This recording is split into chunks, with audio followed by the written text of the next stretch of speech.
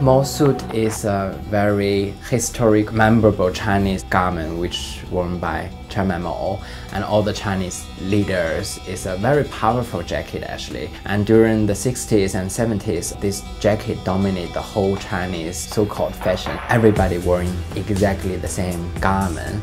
In the nowadays, everybody have the freedom to choose what they want. Deep down, there's a Mo suit actually worn invisibly on them because the Chinese is still a Chinese. In contrast, in the 60s in the West, it's very vibrant, everything is so alive. So therefore, this time we have lots of cultural amazing dress to be worn inside of this Mo suit. So it indicates that, underneath the Mo suit, there's variety of things.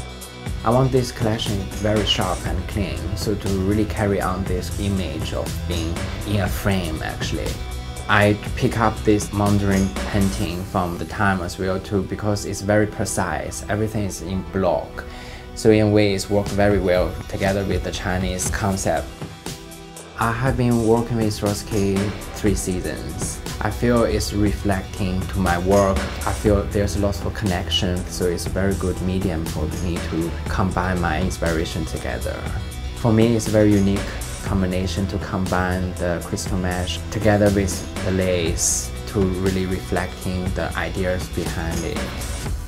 The Chinese influence and then the Western culture is sometimes one is more obvious than another, but it's always very harmony, very peacefully combined together. So that's something I really try to work with.